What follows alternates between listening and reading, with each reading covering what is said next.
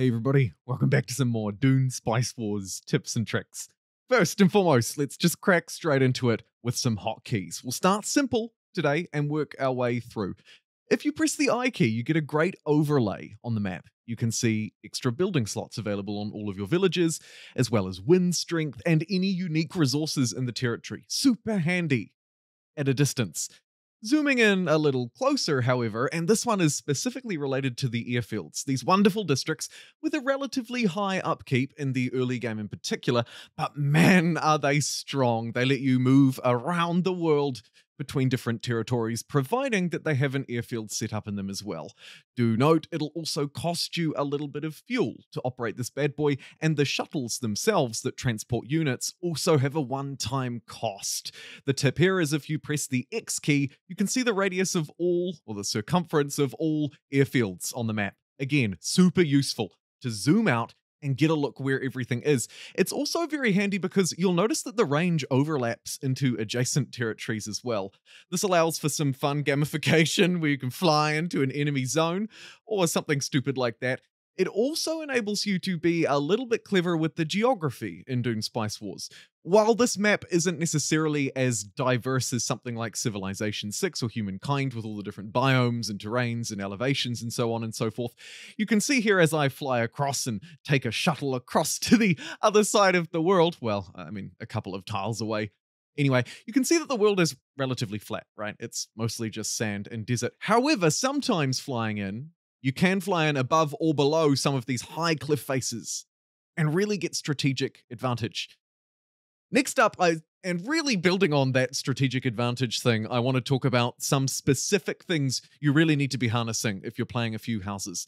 And in particular, and I think this one is really neat, moving on from the airfields, is the Fremen's Thumper.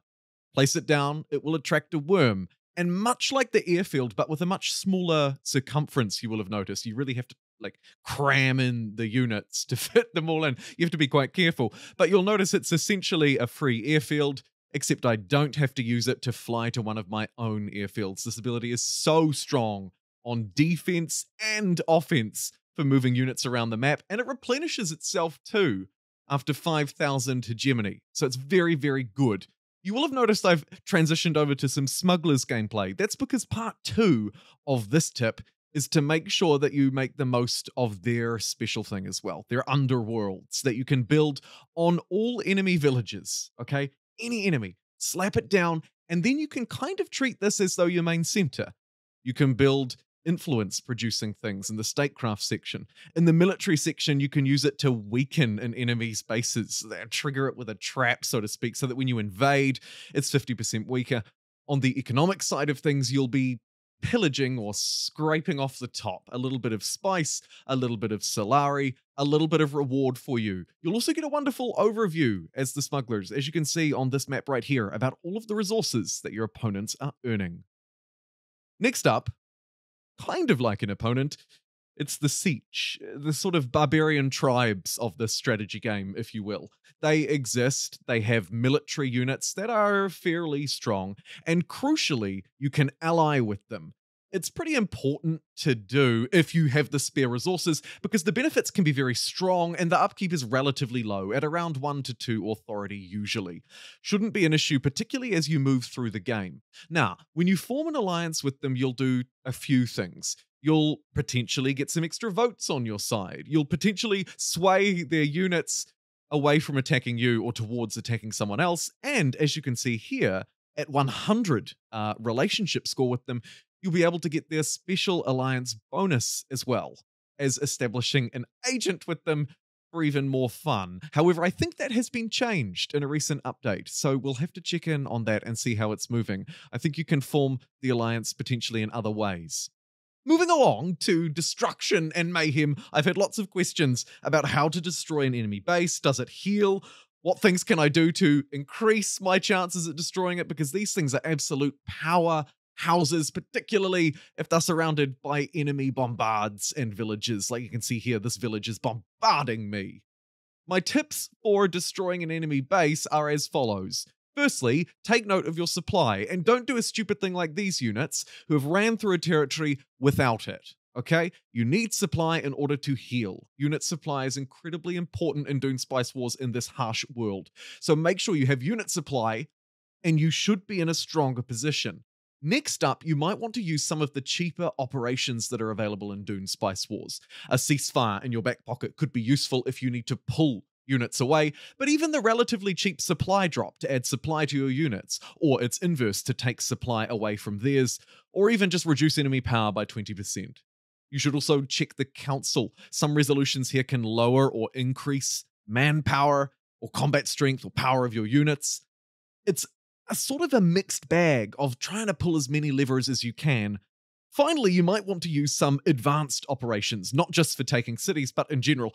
Defensive sabotage reduces its power by 50% of the enemy base, and crowd manipulation is another really favorite one of mine. It causes an insurgency in a village, kind of stopping your opponent's spice production if you use it well. You'll need to make sure that you have the appropriate number of agents that line up with the requirements. And once you get towards the end of these advanced operations, you'll be able to use the infiltration cells operation, a 3-part, somewhat expensive op that can ultimately lead to domination victory without having to destroy a base by assassinating the head of the house. I have more on that in my victory video. If you'd like to go and watch that, it's on my channel. I cover all of the victory conditions in Dune Spice Wars. However, just before I move away from this, it is important to note that the assassination missions in particular come with complications. Normal operations can see your agents captured. These ones, as you can see, are much more extreme and varied. Next, I want to talk trade, and in particular, I have a couple of spicy tips here, pun absolutely intended.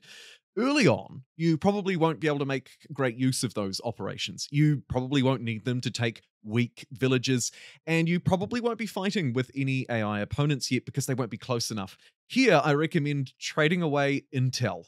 It's usually hotly requested by all of the AI, and it seems to be highly valued.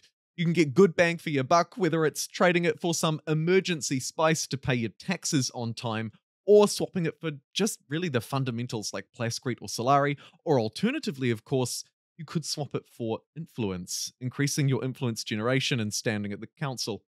Speaking of, let's talk the council. Another topic I've had loads of questions about, not just for the victory condition, the Dune Governorship, but actually how it works in general. So here's my advice. Some general tips for the council and diplomacy. First and foremost, you'll notice along the top here, there are these charters. In the middle, it's the victory condition, but around it are very powerful council charter positions. Water Sellers Union. Solari production is increased by 100% of your available water, so water becomes money. Here is the Eye of the Council. You get 2 extra agents with a special trait. The Speaker of the Council can re-roll a resolution, and the Judge can train a very powerful unit, a Lansaard unit. I'll talk a little bit more about that later in the video.